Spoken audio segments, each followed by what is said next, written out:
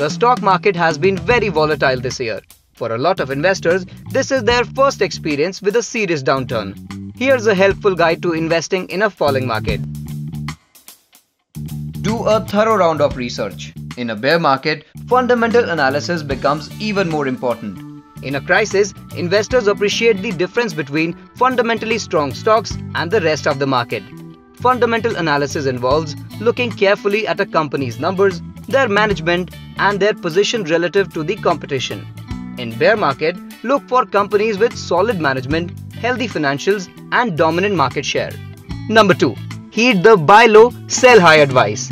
In a falling market, a lot of investors panic and sell their positions. Because of this, a lot of companies with bright futures also see their stock prices fall.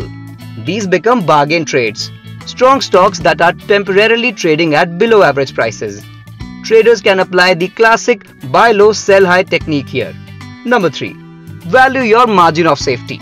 The margin of safety is a gap between a stock's market price and its intrinsic value. Because of the general market downturn, intrinsically valuable stocks are available at an attractive price. Number 4.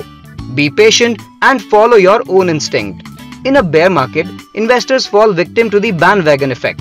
Because of the bandwagon effect, investors copy each other's trade without following their own fundamental analysis. It is better to stick to your own instinct and analysis.